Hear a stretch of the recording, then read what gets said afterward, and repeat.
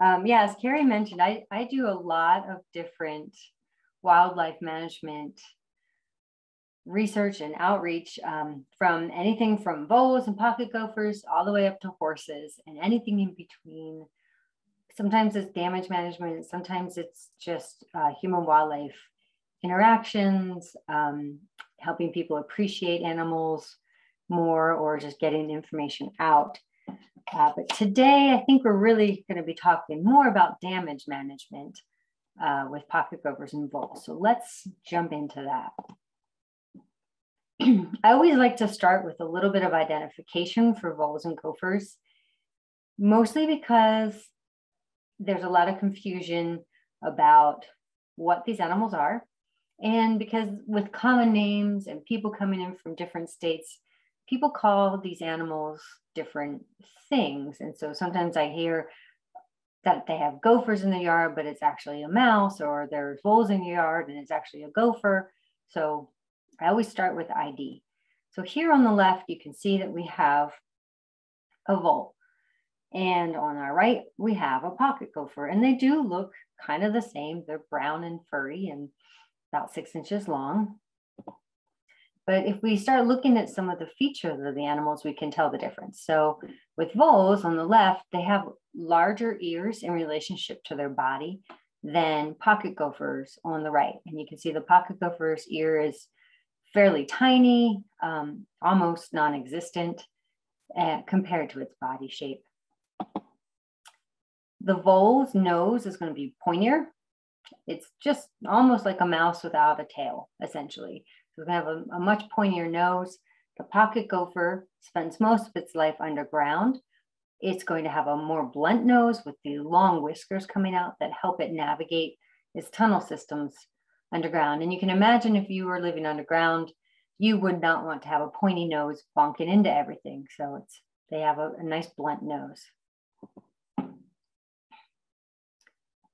Pocket gophers are mostly diggers. They're spending 90% of their lives underground, and they have big feet to show for it. I like to tell people they're the moles of the West. So you think about those big, huge feet meant for digging, whereas voles are very similar to mice, and they just have little feet, almost the same size. Front feet and back feet are going to be the same size. One more thing. Here, you can see there's a hand kind of manipulating this pocket gopher. They're called pocket gophers because they have these cheek pouches that are completely lined, and they're actually outside of the chewing surface of their mouths. So what they'll do is they'll come out of their burrows, they'll clip the vegetation really close to their burrow, no more than 5 or 6 feet. They'll stuff their cheeks full of that and then go underground and eat it. So that's how they get their name, pocket gopher, because of those pouches on the sides of their face. There's 8 species of voles in Utah. There won't be a quiz. You don't have to worry about which ones are which. They all kind of do the same thing. The most common in Utah is the long-tailed vole, but we also have sage voles and desert voles and meadow voles, etc. Again, they all kind of do the same thing and live the same way. They're about 4.5 inches long, and they're active year-round, mostly during the daytime. Pocket gophers, there are only 2 species of these in Utah. Again, they look very same. They do kind of the same thing, and it's just about where they're distributed in elevation. So some of them are going to be more in the valleys, and some are going to be up in the mountains. But again, they're performing the same function, doing the same thing, controlling them the same way. Pocket gophers are a little bit longer than voles, about 6 inches. These guys are active year-round as well, but they are also active during the 24-hour day cycle. So because they're living underground, they're not restricted by daylight hours or nighttime hours. They just kind of eat when they want to, and they're active when they want to. So no predictable activity pattern there. Both the pocket gophers and the voles are found pretty much where humans are found in Utah. They both like easily diggable soil. The Pocket gophers are more restricted by the access to that soil. So you're really going to see them in areas that don't have a lot of clay, don't have tons of rocks. So a little bit more limited distribution, but pretty much found wherever there are humans. And then you can see on the left, the voles all along the Wasatch Front and in all of our valleys, you're going to have vole activity. They eat kind of the same thing, but they're eating it in different ways. So voles are going to live on the top of the grounds, running around getting grass seeds, eating the grasses themselves, scraping fungus off of rocks, eating bark in the wintertime, which is why we have our huge problems with them the most is in the wintertime. And again, they're mostly foraging above ground. Pocket gophers are also going to eat plants and grasses, shrubs, and tree leaves. They're only going to go 3 to 5 feet from their burrow to get that above the surface of the ground. And it's often they really just like to eat the roots that they come across as they're digging their tunnels and expanding their home range. And any food they get on the outside, they're going to pull it in to eat. These feeding patterns are important when it comes to managing the voles and the pocket gophers. So we have to do different things based on their feeding patterns. Getting down into the biology of the species, we need to know this because we're going to use their biology a little bit against them when it comes to managing them. These little guys are sexually mature at 3 weeks. So essentially, there's a new litter being born and being mature every month from May to October. They only have 2 to 6 offspring, but again, these offspring are sexually mature every 3 weeks. Other than breeding and rearing their young, they are solitary. So we're not going to see them living in hordes like house mice or black rats or anything like that. They are solitary animals. Their lifespan is a year. So while they can have more than 1 litter a year during May to October, they generally are only going to have one because they're usually going to get eaten by something.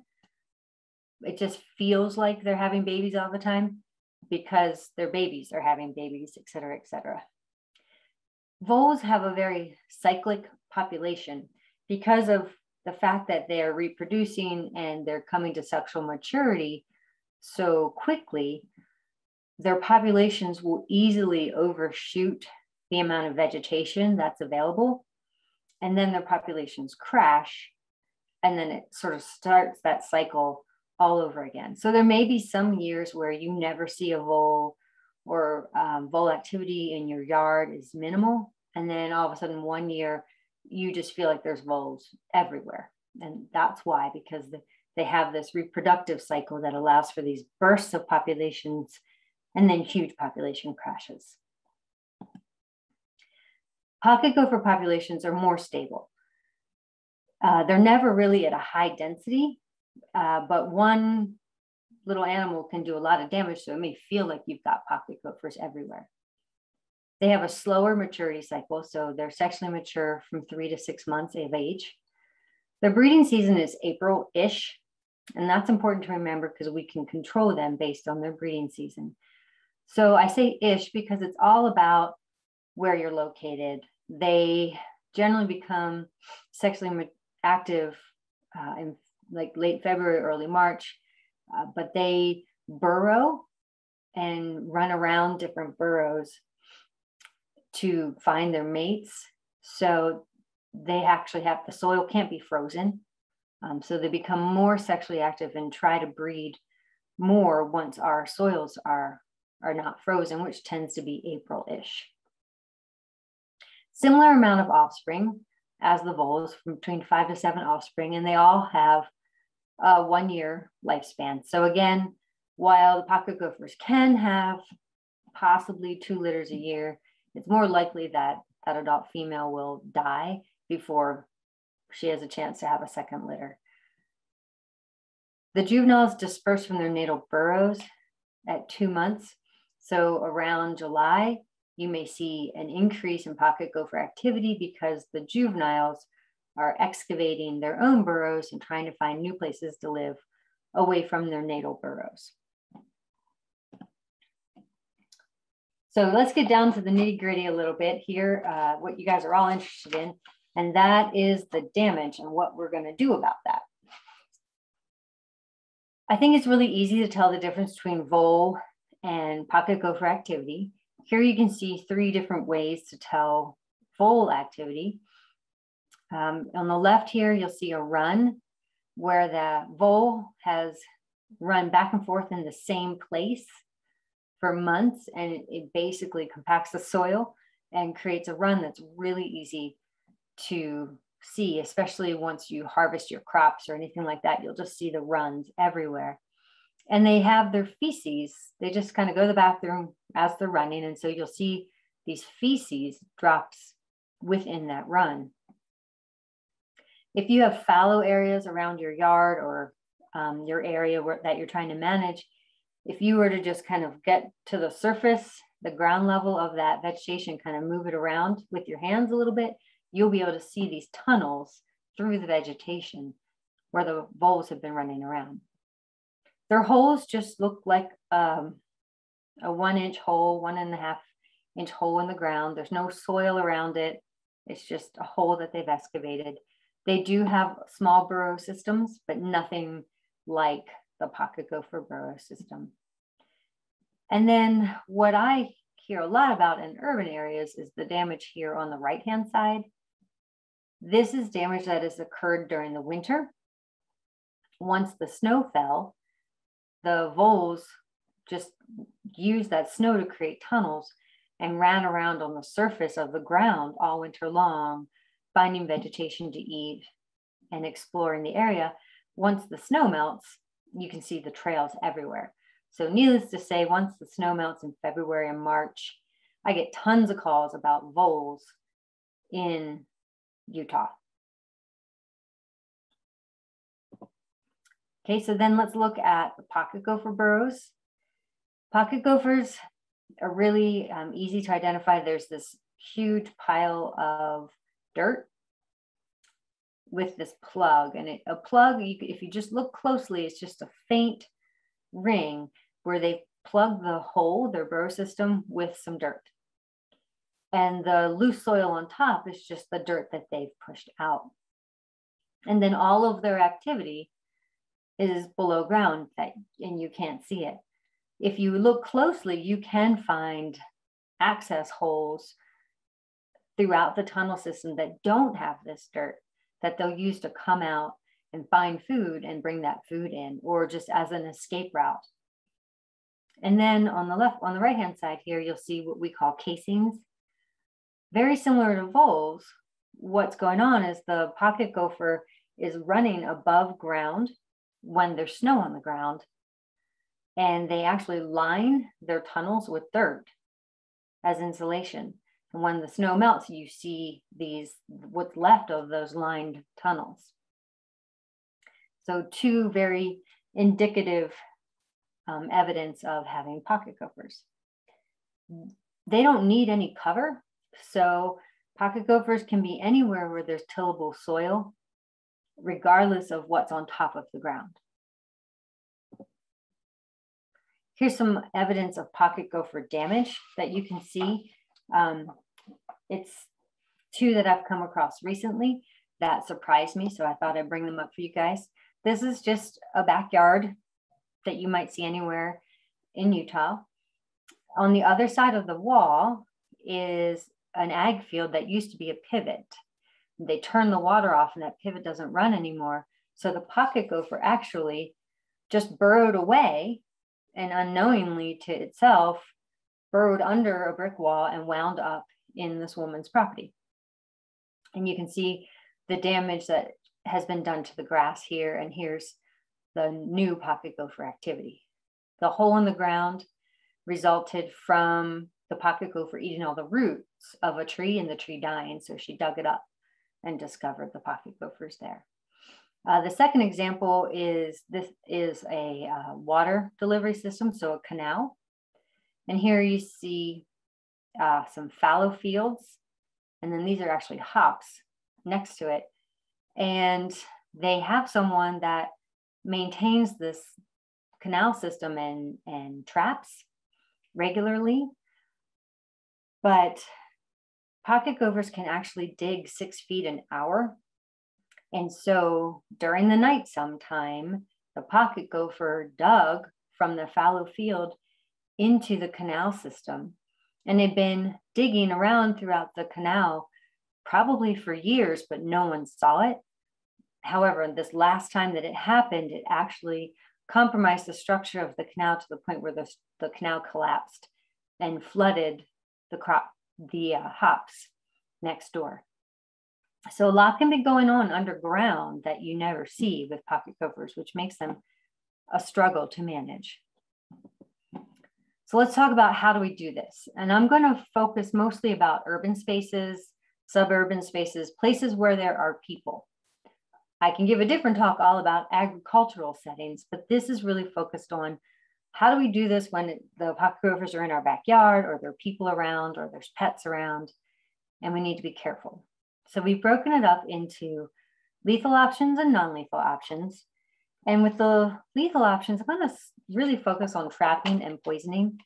There are fumigants available, but I don't know of a fumigant that's safe to use around people or houses or structures. And most of them actually are not labeled and are purposely restrictive for use around any sort of structures or in areas where there are people. The first thing we need to do, because these guys will live below ground, is figure out how many you actually have. And so what I'll do is I'll stamp down all the mounds, I'll fill in all the open holes.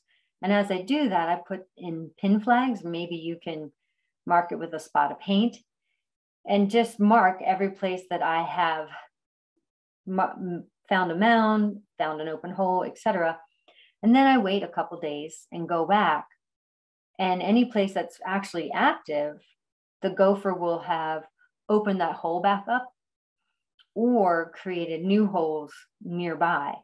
And so that's how you can tell where that pocket gopher is.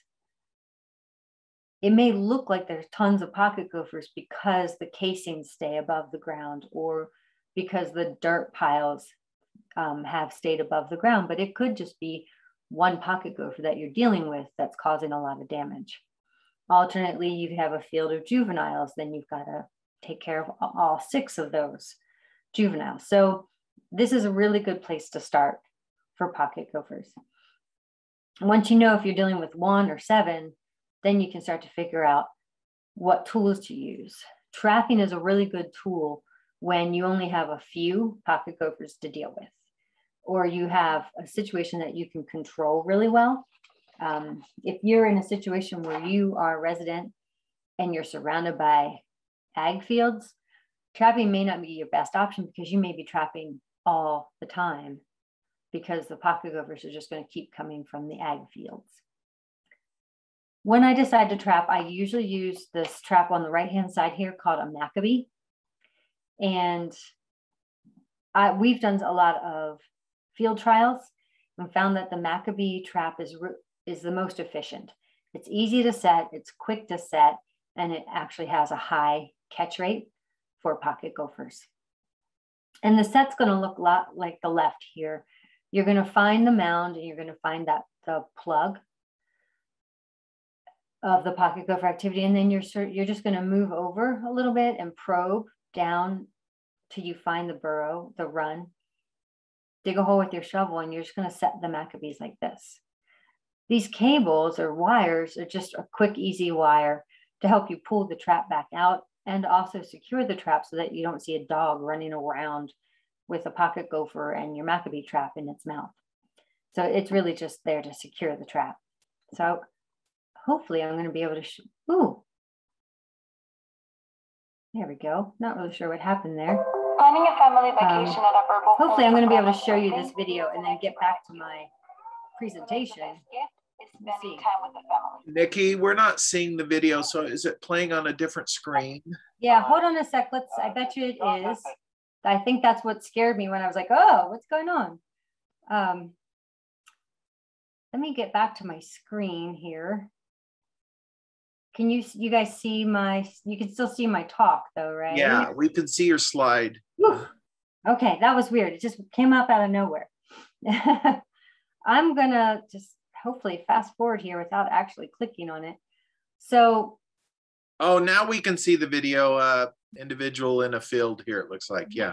Yep, you can see this now. Now my pointer didn't go crazy and I'm still in control. Phew. Okay, so this is Terry Salmon.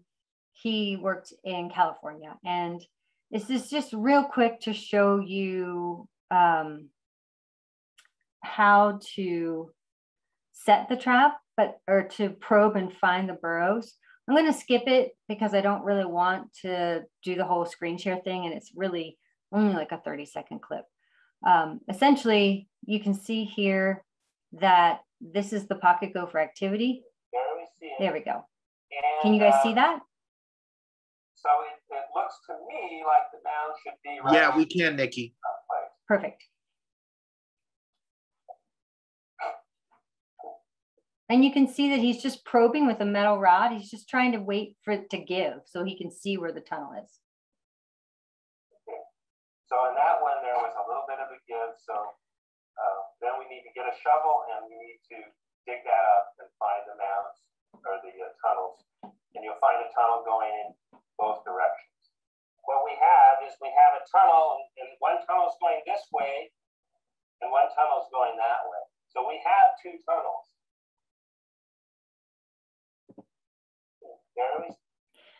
And this is what the tunnel is going to look like once you excavate it. This is back to that residential area when we dug down and got rid of her dead tree. This is what you'll see. It's about 6 to 8 inches below the soil, and it's horizontal to the ground. And you'll want to find both of them because you don't know if the pocket gopher is going towards the wall over here, or if the pocket gopher's activity is on the other side, going the other way. And so that's why in the video, Terry was pointing out where the tunnels were. And he's like, we have 2 tunnels because you need to set your traps in both. Okay, let's see if I can switch without doing this. Okay. And then we're going to show you what the set will look like. The capture. Once you put the traps in the tunnel, the one thing that be captured. Once you put the see how it's just slides right on in there. The one thing you need to do is you need to exclude the light, because if you leave that open, what will happen is the gophers will push soil to close it up because they want to keep their system sealed up. It keeps predators out. It keeps the humidity and temperature nice. Okay, and so what he's talking about there is we've got this big hole and we just put these 2 traps in. You want to make it look a little bit like there's been a disturbance, but not a complete excavation. So you're just going to maybe, what I normally do is just put the clod of grass or turf back into the hole and just kind of covers it up so that there's not too much of a disturbance there. And if you need more information on that, I can help you with that as well. Moving on, if you have more than just a couple pocket gophers, or you have something where there's going to be continued pocket gophers coming into your yard or your premise, whether if you're a school system or something like that, then you might want to try poison baits. With poison baits, there's always a risk to animals and humans, but with pocket gophers, everything's done below ground. So if you use it correctly and follow the labels on the rodenticides, you should be risk-free or nearly risk-free. I would caution that the poisons can often move through soil and water. So if you're on a well system or you're near a riparian area, you want to be really careful with which bait you use and check your labels. Very similar to finding the pocket gopher burrows for trapping, you're going to do the same thing. You're going to look for that plug. That means that there's recent activity, and then you use that probe to find that lateral tunnel that's horizontal to the ground. A lot of the probes out there that you can get them at Cal Ranch or IFA actually have a device that delivers the poison bait system. So you just pour in the bait on the top, and once you find that burrow, you rotate a switch and it delivers the appropriate amount of bait below the surface of the ground with no spilling. What you don't want to do is just take a spoon and just kind of chuck it in the holes that you find, because the animal may or may not be coming up and down out of that hole, but also because dogs or kids might see that, you might spill some of the bait. And again, it's going to be poisonous to any mammal. So you want to be really careful with the way that you put that bait into the ground.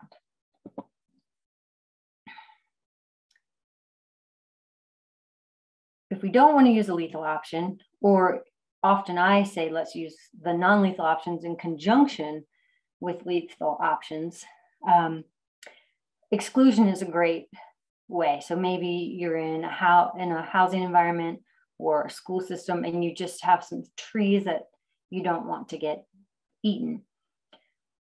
Fencing is a great way to get some exclusion effort done with pocket gophers. It's not going to be effective for you to fence off your entire yard, nothing like that. This is something where it's very precise. You have precise targets. So usually we get a 1/4 inch to 1/2 inch woven wire mesh and burrow it about 18 inches on the ground. You can see in this diagram, they've just put it around the root ball and then also had it sticking up above the ground. I have some folks right now that are trying an idea of lining their garden beds with the mesh and bringing them up 6 inches up their garden bed walls and seeing if that can exclude the pocket gophers from coming in to eat their carrots or other vegetation. So I have a lot of people always ask me, why do we have the mesh sticking up above the ground if the pocket gophers basically live underground? Well, we have it up above the ground for 2 reasons. One, pocket gophers can forage above ground when they need extra food or if they're not finding the roots below ground. And 2, remember that when it snows, pocket gophers are running above ground underneath that snow, and they can get to your plants above ground during that time. So by keeping the mesh up maybe 6 inches above the surface of the ground, you're going to be protecting your trees in the wintertime as well. Now you can do something temporary where you're just anything above ground is just temporary during the wintertime, and then you can take that away in the spring for visual aesthetics. Some other options are altering your environment. So there's been some research done where if you plant unattractive plants that have shallow roots that don't offer any food, then the pocket gophers will kind of go into that area. They're not finding roots, they're not finding a food base, and then they'll turn around and leave and won't come into your property.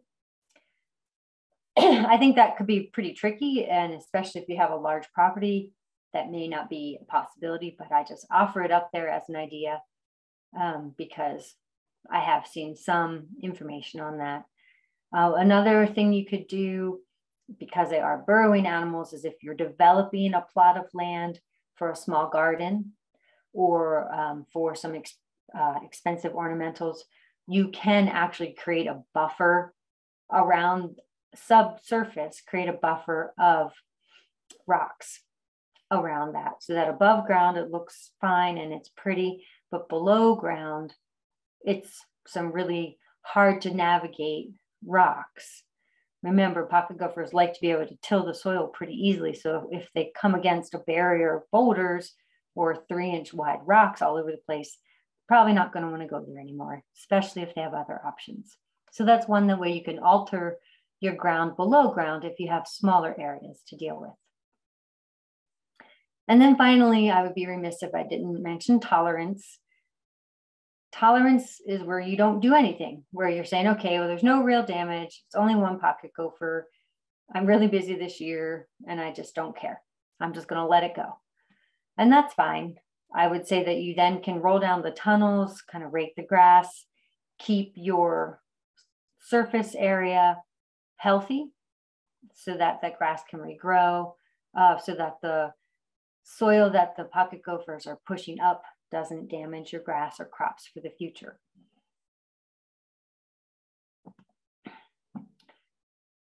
Is there a way we can make this bar go away? Anyway, given all of those tools, the way that you're going to make that the most successful is to combine them and use the timing. Remember I said we're going to use their biology against them a little bit.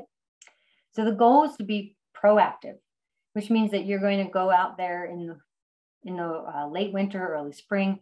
You're going to monitor for damage, monitor for activity, and keep looking for that activity, especially late summer when the juveniles are starting to disperse. Choose your method ahead of your problem so that you're not scrambling to figure out what you're going to do once the problem's already there. And then again, use the animal's biology against it. So for example, if you've decided to do lethal control, do this in the spring, like late February to early April, when the pocket gophers are running around more often and they're exploring more often to try to find mates. They can encounter your traps, they can encounter your poison bait, and you can reduce that population before they start to have offspring. But if you find out that maybe you didn't have pocket gophers in April, like just came over as they dispersed when they were juveniles, make sure you're on point and you know to look for activity in late summer, early fall, and monitor for those juveniles and get the trapping and your poison bait protocol in place before you need it. And then before winter, try to do some retroactive exclusion on your plants that are close to any recent burrow activity. Make sure that you have check all your fencing so that if you put down that fencing years ago, let's check to make sure it's still intact, that the pocket gophers can't chew their way through, things like that. So you can do a perimeter check, you can go through your property and just make sure what the pocket gopher activity is going into the winter so that you can be prepared. Okay, let's move on to voles. So voles got the kind of the same idea here. There are some repellents. We'll talk about it real quick, but there's fumigants, but that again, it's not safe for a public environment. So I'm not really focusing on those. The lethal options for voles are going to be trickier because the voles live above ground. So anything you do can be found by pets and children. So you have to be pretty careful. But trapping is really easy. There's no digging involved.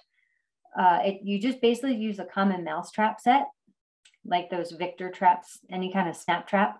And you can actually see in this picture here, the snap trap is triggered and there's the vole in the run. You're going to set the traps. You don't need to bait them. You just set them in that vole run that you've identified, close to where you found the vole hole. And then you're going to cover it with a plate or a pan. In the case of this picture, it is just a cereal box that's been rolled down. And you fasten it to the ground with either some nails or some wire. And then check the traps every few hours because these guys are diurnal. They are running around during the day. It doesn't take very long for you to trap those voles. This way, however, is not very safe if you have curious people or pets running around. You can get commercial grade snap traps that are inside of a security box, in which case you'll want to find a way to get that security box onto the run or near the run, or maybe just place it into an area of high activity. And you may be able to trap the voles that way in a more safer fashion than just having snap traps on the ground. Most people, when they're dealing with lethal control for voles, are going to use poisons. Poison baits are pretty common for voles. There's a lot of commercial bait boxes out there. Some of them have locks on them so that you can secure them in areas where there are people running about or dogs or babies investigating the area. You see a lot of these in apartment complexes around the perimeter of stores. Make sure you're using bait that's labeled for voles. It may say meadow voles. It's okay. It doesn't matter what species of vole. Just make sure it's labeled for voles. Do not use bait listed for pocket gophers. That's formulated specifically for pocket gophers. It also can be more concentrated and more lethal for pets and humans in the area. Also, do not put grain baits in the bait boxes. It's better to use bait blocks like you see in this picture. The reason why I don't want you to put grain baits in the box is because if an animal were to beat that box around or a human were to pick it up, the bait can shake out. And that bait is lethal to all mammals. You're generally going to be using second generation anticoagulants like diphacinone, and they take 2 or 3 consumptions before they're lethal. So if a dog were to get into it or a human were to get into it, it's not like strychnine. They're not going to die right away, but you will make them really, really sick. So the bait that's formulated for voles keeps in mind that it's going to be above ground and it could be potentially accessed by other mammals. So it's less lethal and trying to be more safe. So use the bait specified. I think I beat that horse. Okay. If you don't want to use poisons, or if you want to use in combination with a non-lethal method, exclusion is pretty easy. Exclusion is really just focused on trees and shrubs, usually in the wintertime. This is when voles don't have grasses or flowers or seeds to eat, so they start to peel the bark off of saplings and other trees in the wintertime. So like in this picture, you can use 1/4-inch mesh. You don't want to use 1/2-inch mesh because a small vole can squeeze their head through that. So 1/4-inch mesh, and you sink it below the ground by about 6 inches, and just basically make a column tube around the plants that you want to protect. For larger trees, you can wrap it in the tree wrapping that you would use for sunburn and such on your orchard trees. You can wrap that, and it provides some exclusion as well. Make sure I look at my notes here. Okay. You can alter the ground to be less attractive to voles. So that is kind of the nice thing. They want to have that shrubby cover and high grasses for protection from predators. So if you take away that by mowing your grass, removing wood piles, you can keep down the vole population and keep them from wanting to be on your property.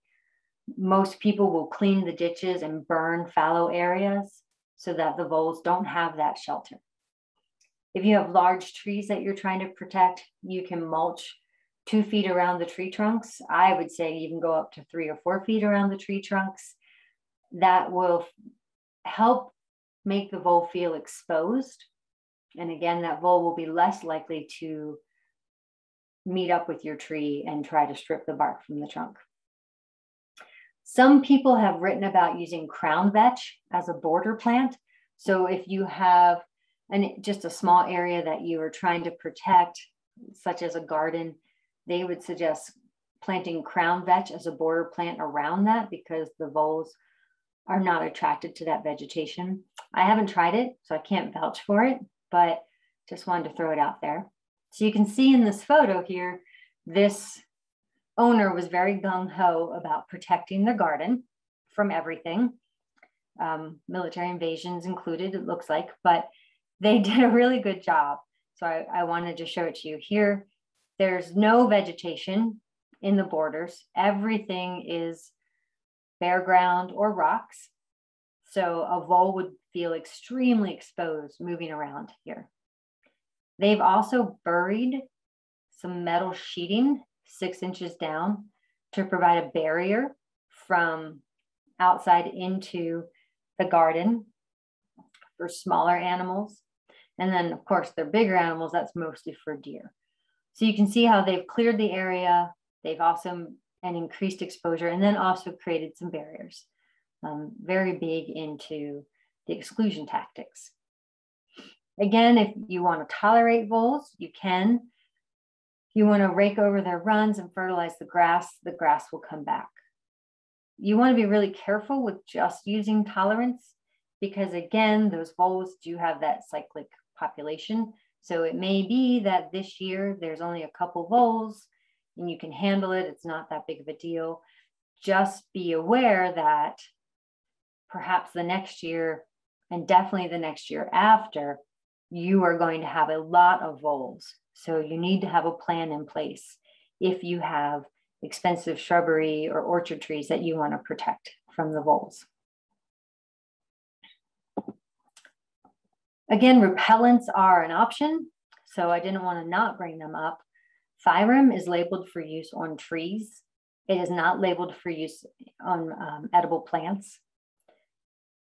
My issue with just using repellents is that repellents are generally short-term and it's labor intensive. You got to make sure the repellent gets on all bits of that tree or whatever it is that you're putting the repellent on. And then if you have an irrigation system, you have to be careful that your lawn sprinklers aren't spraying off your repellent from whatever you just put it on. Also, under certain temperatures, the repellent will break down and just become inactive. So I think it could be really, really useful in very certain situations. So if you have a really expensive tree or a tree that's otherwise vulnerable, or maybe it was injured and it's trying to heal, you're trying to really protect it, then that might be an option.